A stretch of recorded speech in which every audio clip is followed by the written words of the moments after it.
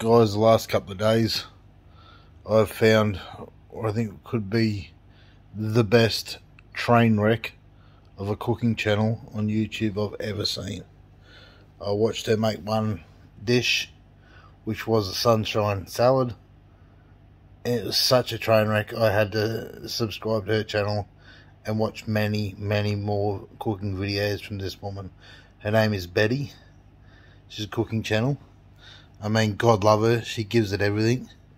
She's very instructive, very detailed, and she's just a mum having a crack.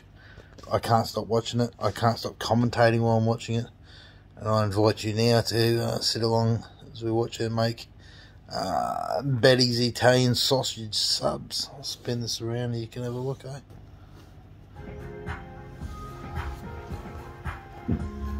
There she is, Betty.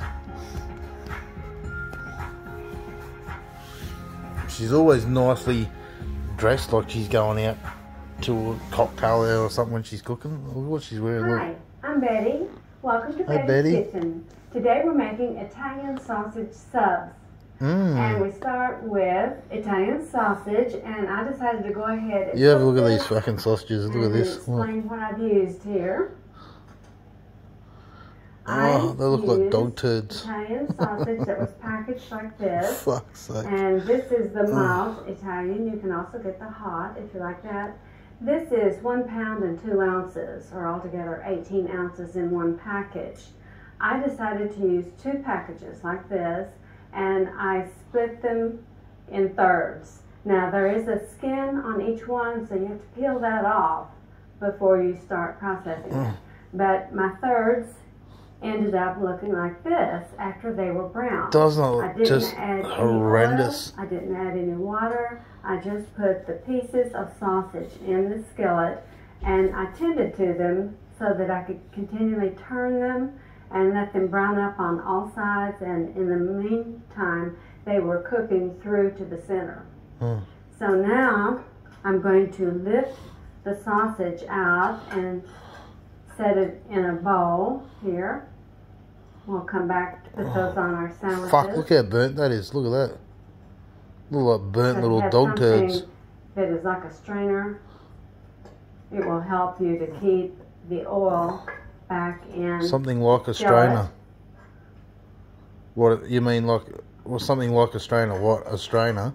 And a lot of people would immediately use that oil to continue with the rest of the recipe, where we're going to be softening some vegetables.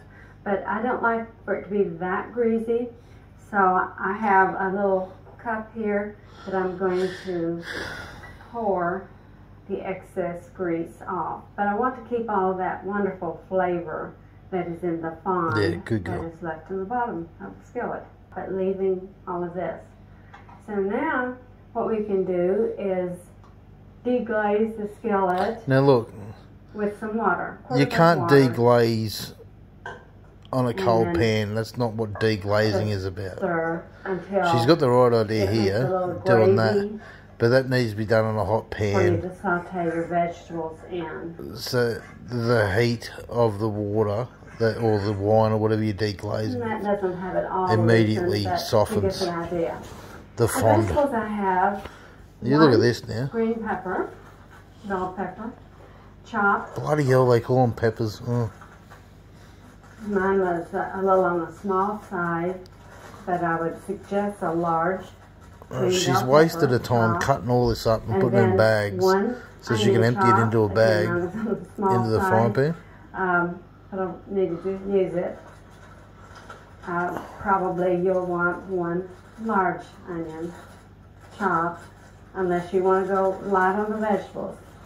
And then I have 1 clove of garlic. Look, 1 clove of garlic. Chopped very finely. Very finely. It's the same size as the damn onions, mate. That cunt's not very finely. That's thick. Big fat dice, mate. Your deglazed pan. Now she's going to fry that in water. Take that back to the stove. Oh, I have no idea. What do you mean? Softened. Cook until it's softened. We'll come back. Now we're going to to continue to make our sauce, I want to show you what I have after sauteing the vegetables. I did add another 1/4 cup of water because this dried out pretty soon. Dried out pretty soon, she says. Sticking, even this though dried I out was pretty able soon. To get all of the I didn't want it sticking, so I put more water in on there. the bottom and sides, and it helps when it sticks. Now that burnt sausage you had in there, that water's going to be fucking bitter about this much as at the hell. bottom when you finish, and if you have Look to at all the add grit. extra water, that's fine. Now we're going to add jarred spaghetti sauce or Italian sauce. This happens to be Newman's Own. I usually use Prego. Newman's Own. It's just up to you. Everybody has their favorite.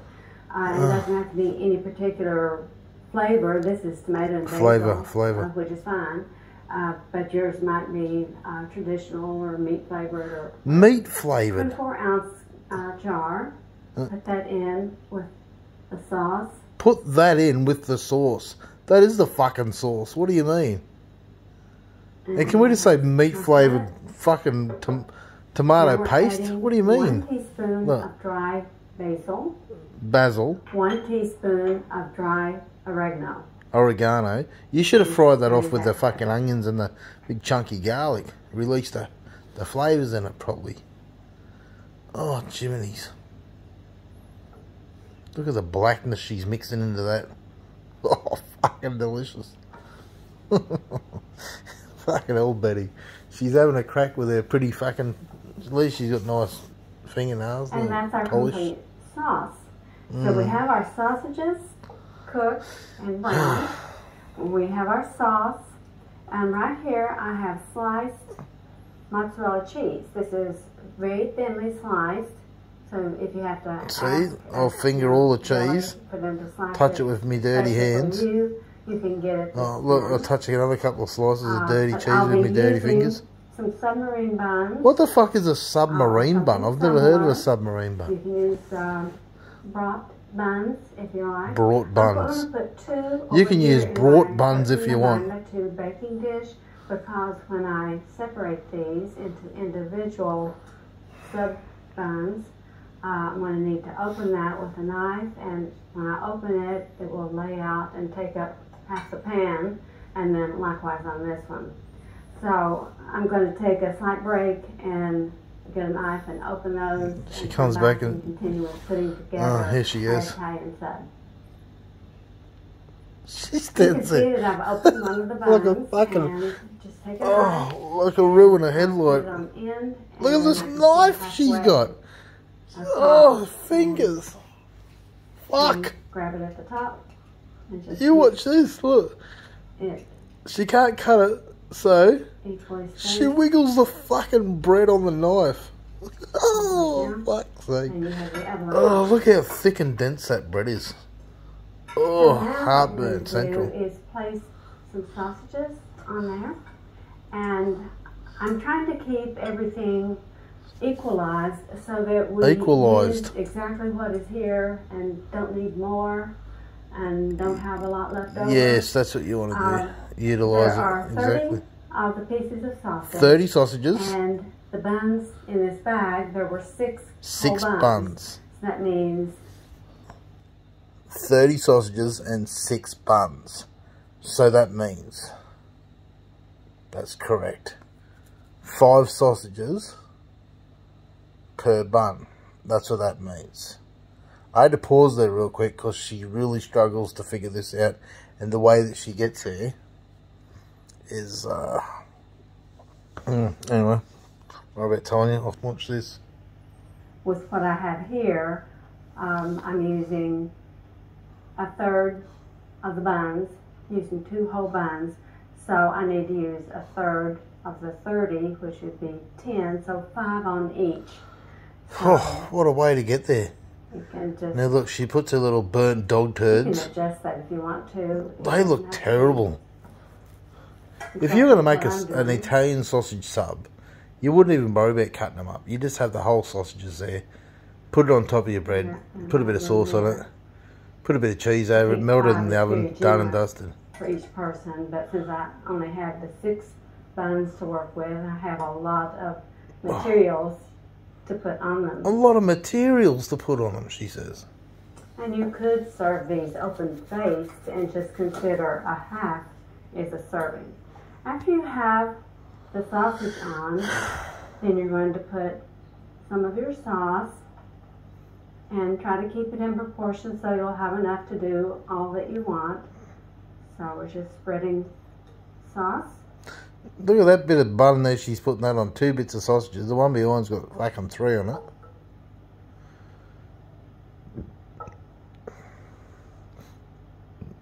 See, sauce is amazing. You can cover up. We're going to put this in the oven, and any mistake with the sauce, mate. No one will even see that they're burnt. Melting, and things will run together. So don't worry too much about perfection.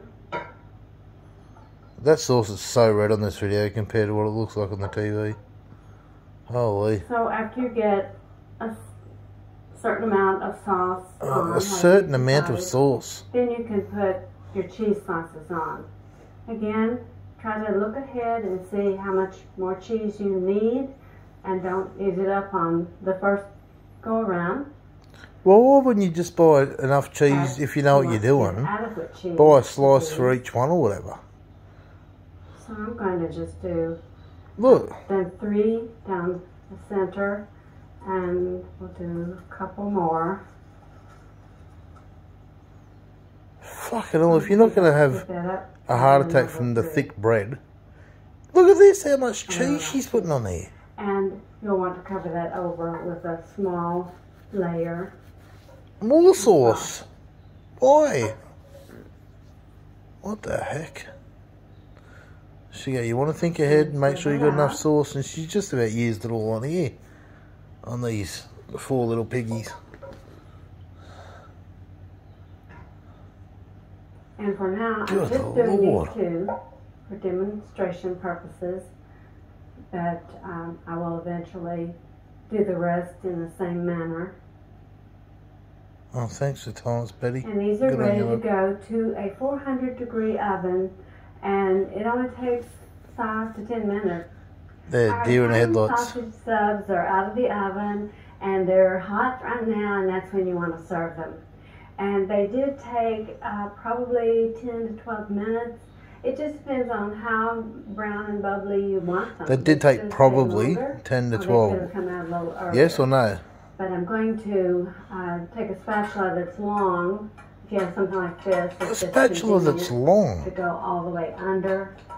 She didn't grease that fucking tray up, and it's stuck everywhere. Look. So I'll just peel that up. What the and heck? Bring it onto a serving plate, and that mozzarella cheese is stringing like that, like you expect.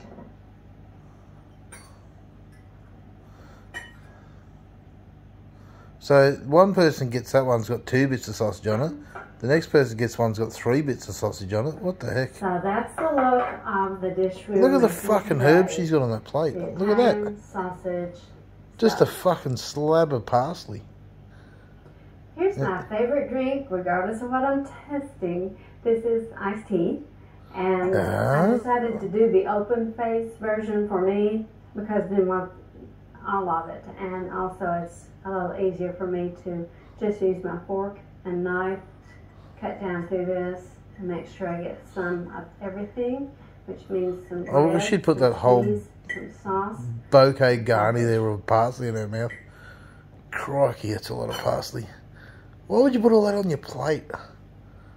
Come on, pick up your crusty old fucking damper. I hate watching people eat. Look at the veins popping in her fucking head. She reckon. Is it good, Mary? Very big bite. Is it good? Come on. Everything tastes great. Oh, fantastic. It tastes great. Fuck's sake. That bread was a little hard for me to cut through. I know, right? I took a big piece of it in my mouth. But the fact is... Drink some of your favourite drink. Crunchy Quick. and crispy. It was that done. But not burned or anything. It's just very nice. Not burned or anything. Not like the sausages. And I love the sauce. Tasted great. Love the mozzarella cheese. The sausage was great. So The sausage is I great. don't think you can beat this in terms of a quick-to-fix sandwich type deal that is a little Sandwich more type than deal. just into the casserole